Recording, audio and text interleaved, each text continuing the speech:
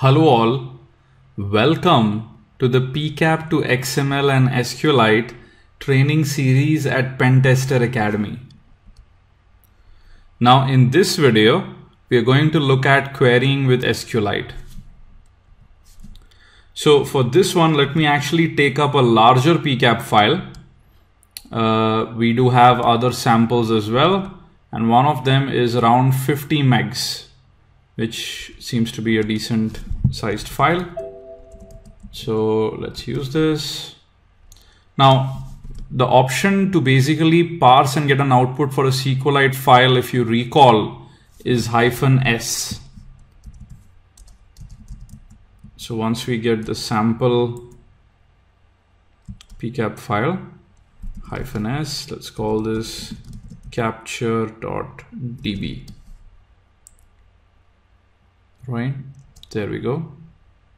This is a 50 meg file, but you can see the tool is processing it quite fast. We've actually added a ton of optimizations from a SQLite perspective to ensure that the parsing and dumping can be as fast as possible. We'll probably keep refining it. For a 50 meg PCAP with all the parsing and metadata extraction, I think 25 seconds is pretty decent, right? It's almost like half a second per meg. Okay, fantastic. So if we go back in here, you should be able to see capture.db, right, around 30 megs in size. This is simply because we are only extracting the MAC header for now and not the other headers, which of course later versions of the tool will support, in which case the capture.db file would be much larger. Now let's open up this database, capture.db. There we go. Here is our data.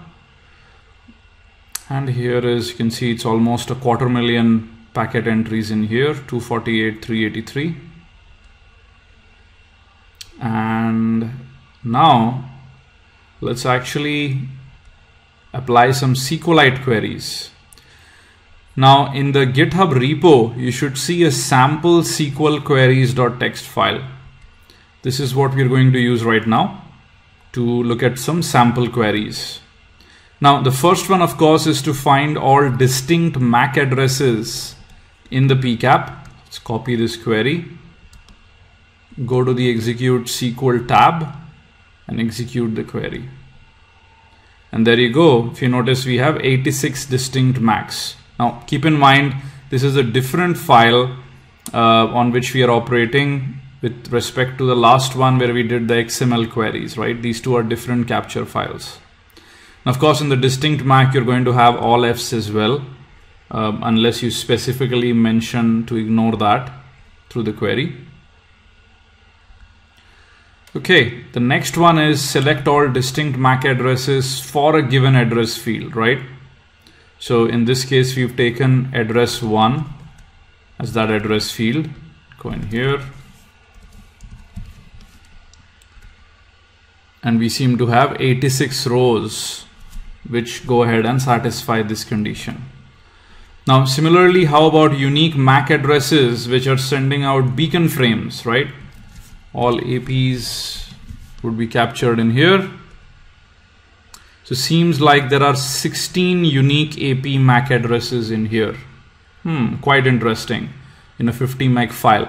Now, as you can clearly see, Wireshark would never have been able to give you all of the statistics, right?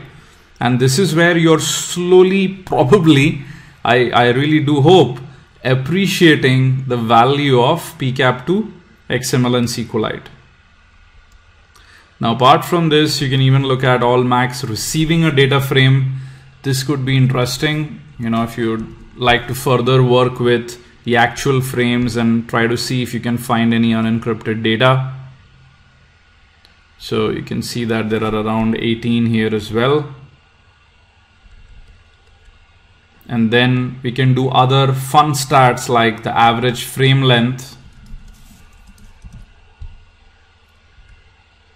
Seems to be around 194.3 bytes, or the interpacket time. right? Now the last one is accomplished, as you can see, using a join, right? This is just to illustrate how much power you have once you convert a PCAP into a SQLite file. There you go. Now we're going to have around 248, 382 rows in there with the inter-packet time. And you can clearly see how fast all of this processing has actually happened. Fantastic. So I hope you enjoyed this video and you saw a quick demo of what all you can do once you have a PCAP file converted into a SQLite format. So that's all in mind. That's all I have in mind for this video. If you've enjoyed the video or your time at Pentester Academy, please recommend us to your friends and colleagues in the InfoSec community. Thank you and have a great day ahead. Bye-bye.